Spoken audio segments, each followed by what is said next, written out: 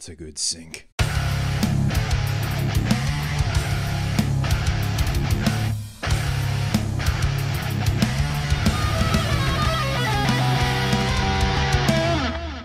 What's happening, my fellow geeks and geekettes? Welcome to a brand new episode of Cosplay Chris. And today we're going to be doing something a little bit different.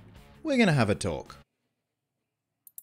Hey, come back. So today I want to talk about something that I've been wanting to talk about for a while. It's always been incubating in the back of my head, and it was because of an amazing cosplayer known as Zombie's Workshop. She does amazing works, armor work, stuff like that. She has a YouTube channel and Instagram channel, and she actually posted a video on her YouTube channel about this topic. So I want to give a massive shout out to her. She does amazing work.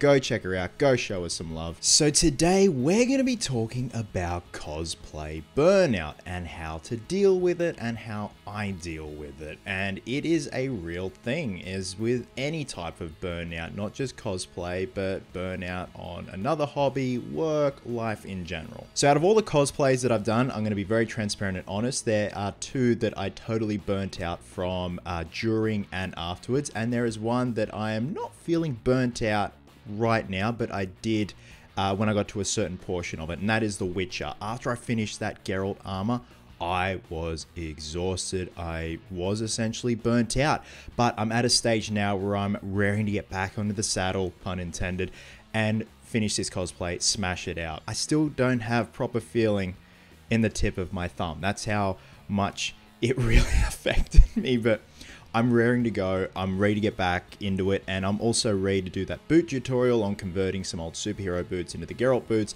Still have to order the wig, the pants, stuff like that. But after that armor, I was definitely burnt out. Now, the other two that have been completed and past cosplays that I was burnt out from during and after was Hellboy and Whiplash. So let's start with my process on how I deal with cosplay burnout. And number one, walk away. Not forever, temporarily. It is the most healthiest thing you can do. Obviously, you guys saw that video last week where I did that clay pour / clay casting of Robert Englund to eventually do a Freddy Krueger sculpture. That piece is actually going to act as a distraction whenever I feel burnt out from building cosplays. I will have it there on standby. This is something I don't want to smash out immediately in terms of getting final castings out of a Freddy Krueger bust. I just want to work on this in my spare time because it's a passion project for me, and it's kind of just a thank you to Kevin Yeager for doing such amazing work on the makeup for Robert Englund. So it's something I want to take my time with, and it's a perfect tool to use for cosplay burnout or just burnout in general. Let's have a little testy pop. So let's start with Whiplash. That took Miles and I 4 months just smashing this thing out and just really honing in and trying to get this thing done before Oz Comic Con in Sydney towards the end of the year, and that was 2018. 2018? Yeah, it was 2018. And obviously I could not have done it without Miles. I just would have been absolutely lost without him and his amazing work and his amazing contribution to that piece. And it's honestly some of the best work I think I've done and Miles has done. And I remember there was a time when I went to the States for 5 weeks. You guys, I don't know if you guys remember, I went to LA for 5 weeks because I had 2 cons on. I was a guest at 2 cons, and just wanted to be out there in amongst it just to get an idea, because I eventually do want to live and work there at some point. And during that 5-week hiatus, Whiplash was pretty much at the halfway point. It was in raw form. It hadn't really had the bodywork done to it or been painted. It was just raw 3D pieces and still trying to figure out the bugs and stuff like that. And I remember coming back to Sydney from my 5-week trip, going over to Miles's place and just taking one look at it. And Miles can vouch for it. He just saw the look on my face, and it was just not sadness, but just dread. Because I knew the task that we had ahead of us and I wasn't in the right headspace. So I gave it a couple of days and obviously walked away from it for a couple of days, and I distracted myself with other things. And even though it does stay in the same realm of the hobby of what I do, whether it be sculpting, painting, doing something that isn't affiliated with what you're burnt out on, the subject at hand. It's essentially just resetting your brain and coming back to the piece you're working on or pieces with a fresh pair of eyes. It's the healthiest thing you can do, and that's actually going to make you do a much better job and smash your final vision out in the end. And of course we did. I think also there was a lot of anxiety because I am quite a nerdbag. I suffer from anxiety from time to time. I am a massive introvert with extrovert tendencies, yet when I'm at a con, I'm in my element. There's no anxiety when I've got a cosplay on. And yet when I'm in civilian clothes and sometimes I'm out and about, I freak out a little. I'm prone to panic attacks now and then, something that I'm learning to deal with. But yeah, it's weird. It's when you're in a bat suit, a Superman suit, Geralt, Hellboy, Whiplash, there's no anxiety. The only real anxiety is when you're exhausted by the end of the day and you're like, I need a beer and probably a water. So there was anxiety with the makeup side for Whiplash because makeup isn't my strong point. I love doing it. I love practicing it. I'm surrounded by amazing, talented friends who are experts in makeup, but I really wanted to try and tackle this on my own. And there definitely was pressure, anxiety, because I wanted to live up to Miles's amazing work that he's done with the exoskeleton and have the makeup and the tattoos and the grill and all that complement the exoskeleton. And I really feel that we did. It was a great example of collaborative energy. And the weekend was full on. The weekend was full of anxiety, ups, downs, stuff like that.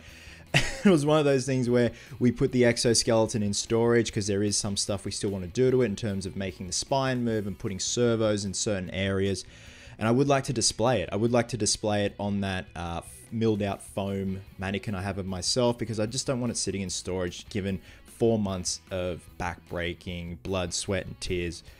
You know, just to sit in storage under the house. It just kind of seems wrong. So we actually put it in storage and just walked away from it. And I pulled it out the other day, the exoskeleton out of storage, just made sure everything was nice, that there wasn't any moisture buildup or mold or anything like that. Because, you know, where it is being stored, sometimes if there's torrential rain, it can get a bit damp.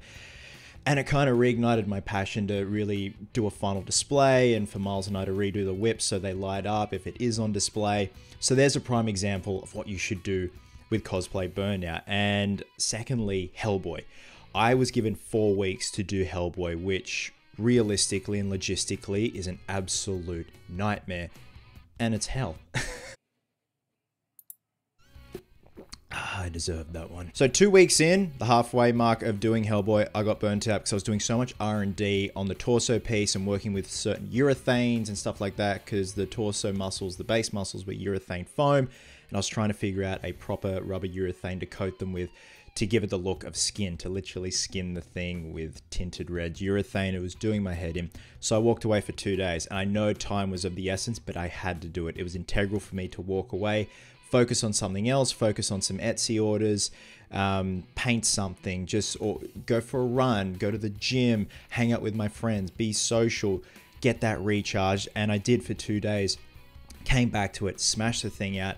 Considering I was working on the costume right up until 12 hours before I hopped on a plane and flew to Melbourne with it for Supernova in Melbourne, it was well worth it. It was well worth taking those 2 days off. And I think the final result would have been a lot different had I not have taken those 2 days off and just switched off. So that's what I'm trying to put out there, that walking away for a couple of days, a couple of weeks, a couple of months, it doesn't matter. If it's a couple of years, you do you, man. Like, if this thing means a lot to you and you want the best possible result of, say, armor or sewing, putting a bodysuit together, prop making a helmet, whatever, it is integral that you guys take time for you and walk away and do your own thing.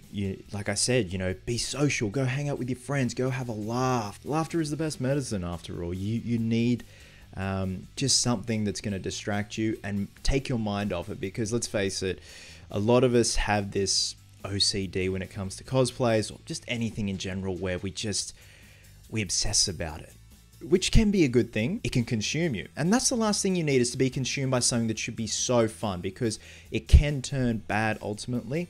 And the last thing you want is to be jaded and bitter about something that you're working on. Take it from me, there have been projects that I've just completely and utterly abandoned because I didn't have faith in myself, because I didn't walk away from it for a while and have a break. And so it's a massive lesson learned.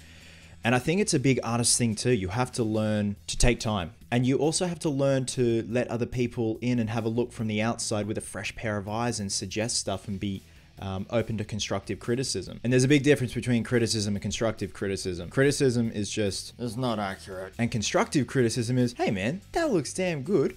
Maybe a suggestion for next time, or maybe you want to throw it in there, X, Y, and Z. There is a difference, people. So guys, ultimately, I hope this video has helped anyone that's feeling out of sorts with a cosplay that they're working on, or an art piece, a prop, sculpture, anything like that. Just remember that it's amazing that you're doing this and you have that final image in your head. But in the meantime, make sure you're looking out for you.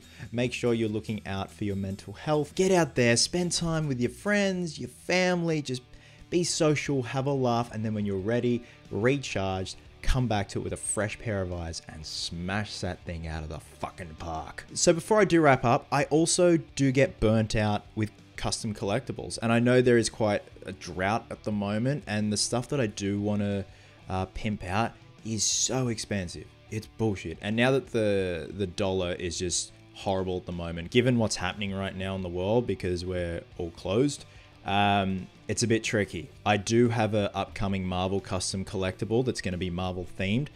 I'd love to do one of the Marvel Legends helmets. Again, the price tag on them is just astronomical. But if I am doing custom collectibles back to back, I do get very burnt out because I don't have a crew. I don't come in, film stuff, and then just go home, or just leave and have someone else edit it and stuff like that. I do this all myself, and that's where the burnout can really be amplified. When you're doing this all yourself and you have this pressure, and you feel you have to have this pressure to do a weekly upload because of how the algorithm is. And it's not that I don't care about that anymore. I will just do a video when I feel the time is right and I've got that fire yearning and burning to do a video, because I just don't want to put up a filler video for the sake of filler. If it's something I want to talk about, something I want to paint, something I want to sculpt or show you guys that I'm passionate about. Like today, I'm very passionate about talking about this because I feel we all get it. We all get it because we have those creative minds, given that a lot of us have, either the academic side or the creative side or both. If you have both, that's amazing, man. I envy that. I obviously just have the creative side. I am not academic at all. So I think I'm quite more emotional in that respect, and I have to learn to listen to myself and listen to my head when it's time to step back for a bit. God, that was deep. So guys, drop a comment below and let me know your thoughts. If you do get burnout from cosplay or creating from time to time, what are your methods? What tools do you use to help counteract burnout? We're all individuals, we're all wired differently, and I want to see if there are certain methods that people use it. Hell, even I could incorporate into my burnout plan. Also, there's going to be a massive update video for the Robin suit. I managed to find a Chris O'Donnell live cast, and not just a half one, a full one. So I am so excited about that. I'm going to be fusing that live cast to that mannequin that the suit is sitting on, and then I can mount the eye mask on that, and then we can do a final display video. Guys, wherever you are in the world, have yourselves an absolute cracker of a day. I hope you're well, hope you're happy, be merry, be silly, and until next time, geeks, please always remember, cosplayers do it best.